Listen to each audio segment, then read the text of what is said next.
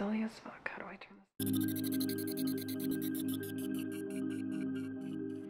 Welcome, Gemini, to your reading. This is a general reading for September 2017. Let's get into it. For y'all's reading, I'm definitely getting a sense of stress, anxiety, and and both a sort of a shutting down on the one hand and also a lashing out on the other hand, caused by that anxiety, right? There's sort of a sense of the way things should be and the way they ought to be, and an awareness that they're not that way, I guess I should say, or that they don't seem that way, right? And a stressor because of that, and a lot of pressure because of that. And like I said, then also a sense of lashing out and of shutting down and becoming kind of apathetic and paralyzed almost, right? Paralyzed by fear kind of deal. And then a sort of an anger aggression kind of response when something, a response is required of you, right? It's like, oh, I can't respond. I'm paralyzed, right? Afraid, paralyzed, can't respond. Things are requiring a response, and then all of a sudden the response that you're able to give is very kind of irrational and attacking of kind of a sort of thing. Yeah, and it's all just kind of caused by this like stress of pressure being put on, and a sense of perfection, a sense for what is perfect and what is not perfect in the moment, but what should be perfect. Okay, so I'm going to pick these up and put some more cards down and come back for you with some advice. Come back with some advice for you. Yeah, okay. Be right back. Okay, Gemini. The advice that I'm getting for you is really rather interesting. The top cards that you're seeing here are they're related to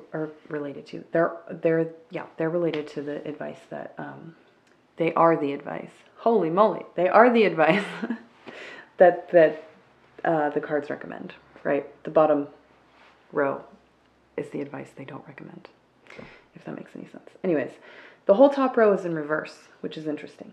So it's definitely some negative energies up there, and then the bottom row has to do with this idea of perfection, right? Of course, you have the perfection card for one, but a very rigid, structured, right, idea of balance, of perfection, of what ought to be, and not a lot of flexibility in that, right? And then so for our top section on all this kind of like negative emotion, I'm feeling like they're asking you to really embrace some of your negative sides, right? To be able to kind of integrate those, you have to be accepting of them, and willing to look at them and acknowledge them, but also not just despise them, kind of deal. It's definitely a carryover energy from last month, I think, and it's very much about kind of getting serious about self-love, right, and seeing self-love as embracing your negative aspects and maybe not embracing them as in just like justifying them, like, yeah, I'm a piece of shit, but that's who I am. but trying to see maybe the positive side of them, or trying to see how those sort of negative aspects of yourself have some things in common with the positive aspects of yourself, if that makes any sense. So I feel like a lot of the times our more negative traits are just of course the negative expression of some of our more positive traits. So maybe think about things in terms of that, and try to think about where your strengths are. And yes, there are some like negative flip sides to those, but how do those relate, and how can you how can you sort of learn to appreciate some of those overarching themes about yourself, if that makes any sense. So let's see, how can I explain that better?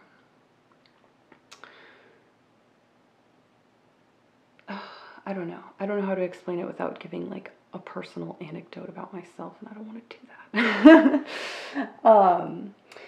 But yeah, you have a certain trait. Say you're someone who's very, expressive or something like that. It's gonna have positive aspects to it and negative aspects to it.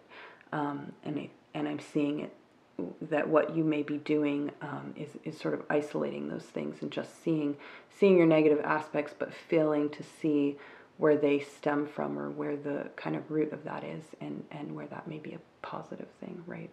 And it's not that you can't change those things or improve yourself, but that at this point it seems like that's not really what's going on. It's just you're just putting pressure on yourself and stressing yourself out, right? For not really any reason, because you're focused on your insecurities and focused on them as insecurities, right? To kind of bring yourself out of that a little bit, you just gotta,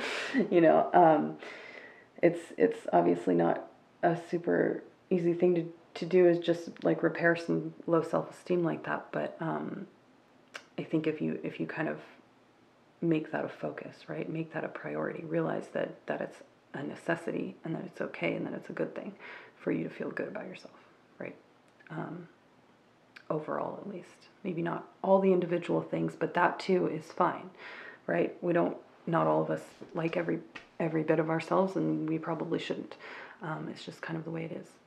So yeah, looking at some of your strengths and not being quite so hard on yourself. What's the point, really? You know what I mean? It's only going to make things worse. Only going to make those kind of negative things come out more, really, if you push them down and get all in your head about them and stressed out about them. You're not going to be able to function as well anyways. So yeah, try to kind of release this idea of perfection and self-perfection and stuff. It's not real, in some aspects, in some ways it is, but it's not. Overall, it's not really real. Seeing too much of a focus on that, on this idea of that you have to be perfect, which doesn't make any sense. And I feel like if people think that about themselves, but no one would ever say that to say, maybe to another person, maybe, but like to a child or something. Like, you would never say that, like, expect yourself to be perfect. No, not gonna happen. Okay. Thank you, Gemini. I'll see you later.